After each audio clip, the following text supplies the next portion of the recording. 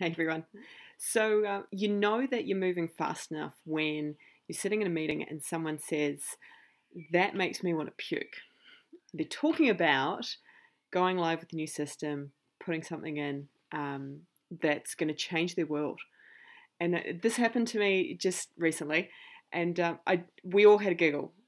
Like, legit, this person had had this moment of, "Oh my gosh, are we there already yet? Hang on, I'm not ready." And I want to just unpack that because I think we're procrastinating a whole heap and we don't even know that we're doing it. And the biggest hurdle to you moving faster is really getting out there and doing it, and that taking action. And we have a whole bunch of systemic little roadblocks and I guess comfort factors that are built into the way that we work. They're often called policy, procedure, method. And I want to start to unpick some of that stuff because it's holding us up. So, the biggest hurdle to you moving faster in your transformation program is getting people using the new system. I do a lot of technology change programs as part of broader business transformation. And the biggest thing, honestly, the biggest hurdle is about getting people in and using it, getting people in doing the thing, getting people in using the new system. And, we have all of these layers of procrastination built into the way that we work. So even if we're running agile work teams and we're running these agile work practices, even if we're talking about iterative delivery, often we hold back from that conversation about, okay, now we're taking that next step because there's always something more that we need. There's always just that one more thing before we'll be ready, before we have enough.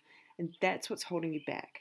So the biggest hurdle that you can get through is, how do I get people in and using the system? Now, when I start to talk like this, people often freak out and think that we're talking about throwing something in without any preparation and heading down this path. And that's not what I'm saying.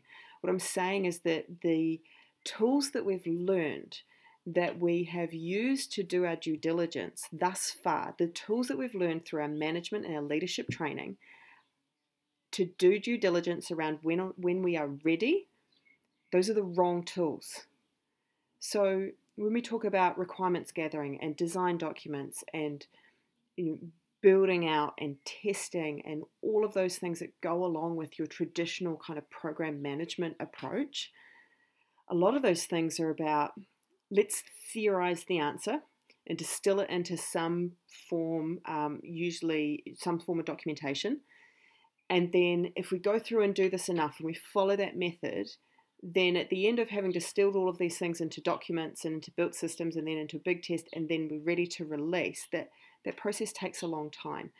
And all of those tools that we've had thus far, design documents, requirements gathering, documentation, they're not completely unnecessary, of course not. But what they do is they hold us up. They're not the right tools for true due diligence. True due diligence is about understanding, is this thing going to work? Is it going to work for me, for my business, in my context, with my customers? And you can't get that from theory. You can't get that from a technology supplier saying, we can fulfill these requirements, we can fulfill this technical capability, because you're still imagining what that technical capability is going to look like in your business. And when you're imagining, you're not doing the due diligence. So the real tools for due diligence that we need to adopt are to start to test this stuff in our organization. It's why you'll hear all of us agile practitioners crank on about build work in small chunks, get stuff in market, test with customers, get feedback, learn, respond, build the next thing. Those are the true due diligence tools that you need to actually move faster. And so when this person was in this meeting with me and saying, that makes me want to puke, it was because we'd got to that point where we'd actually done all of the due diligence that we could about a thin slice of functionality. And the next thing we needed to do was not go and do a whole bunch of conversation and design meetings and requirements gathering and is the system going to work for all of the other functionality that we needed. What we needed to do was get that thing out working for customers and get that first round of feedback so that we could then incorporate that into the next thing that we do. And that's what made this person feel really nervous, because all of a sudden It felt way too early. And to be honest, when does life ever throw anything at you at the time that you're truly ready? It's a total myth. You're always out there doing something, and then life throws a curveball, and you just have to cope. And so when we start to place less weight on things like paper and documentation and deep diving into design, and we start to play down the emphasis on those things, and we start to build up the emphasis around what's the smallest thing that we can do to test this with customers in market, and we start to build up placing weight on getting people in and using the new technology system, getting people, that's your 80% hurdle. Because if you can get people in there, if you can get them testing, if you can get your team operating in that space, you've got over that big mental mindset shift around we're changing. Because all of a sudden you've started the piece that says this is new normal. You've started that bit that says, hey, this is the new way of doing things. You're no longer building up to a new way of working. You're actually working in the new way. You're actually working with the new system. So that's your biggest mental hurdle. And that's the thing that's going to slow you down, because it's so easy to go back to, oh, but we need another design session, or, oh, we haven't thought about this thing yet.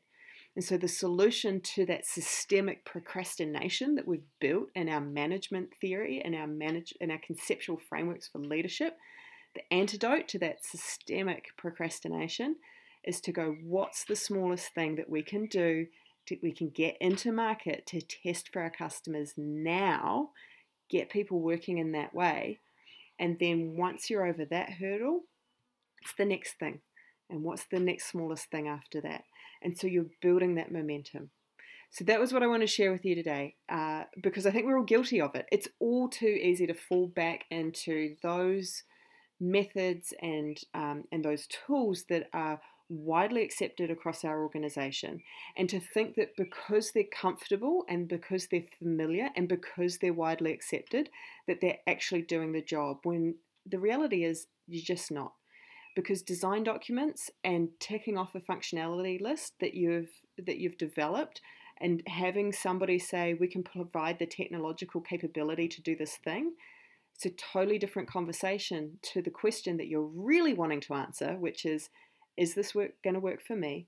Will it work in my business? Will it work in my context? Will it work with my customers? And the only way that you can test that, the only way you can do that true due diligence, is to have something out there in market working with your customers. And then what you want to do is make sure that you're not trying to do too much at once. That's where the small chunks come in, because that's how you actively manage your risk, how you manage your appetite for change, how you start to build momentum. So that's what I want to leave you with today. I hope that's kind of blown your minds a little bit. Leave me a comment below. I'd love to hear from you.